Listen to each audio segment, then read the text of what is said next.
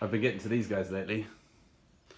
It's pretty tasty stuff. Saravá is a project led by Miguel Vizio and Lily de la Costa, near to Ponte Lima, a town located in the Vinho Verde region. This is the region that's long since been famous for its light, bubbly white wines, which are often produced en masse, without the cleanest of methods. So these guys have created this project to express as much of their local terroir as possible, but in a way that is as low intervention and as healthy for the environment as they can. And the wines are as good as they are clean.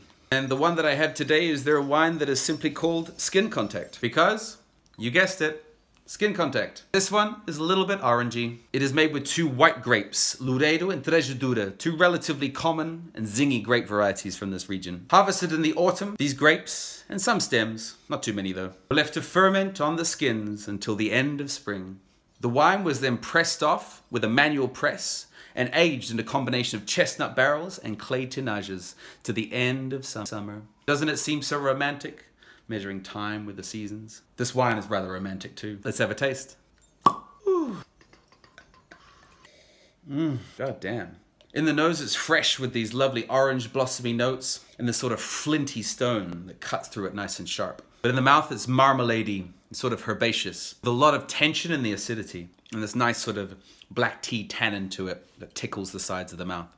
Really is quite a banger. It's Bomb Vinho.